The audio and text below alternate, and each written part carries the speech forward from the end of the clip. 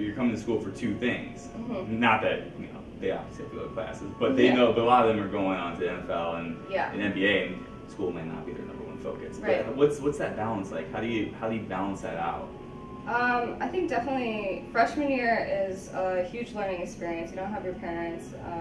It's a whole different environment, and so it kind of took me about a year until sophomore year to kind of figure out how to manage time and how to get your work done efficiently. I think Coach Beal also really hounds on us to get our homework done and really encourages us to come to his office or go to teachers and get help when you need it.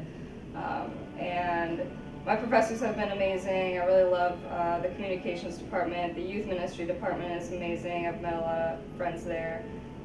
And so overall, the academic experience at Flagler has been amazing for me. What's the youth ministry department like? What is it?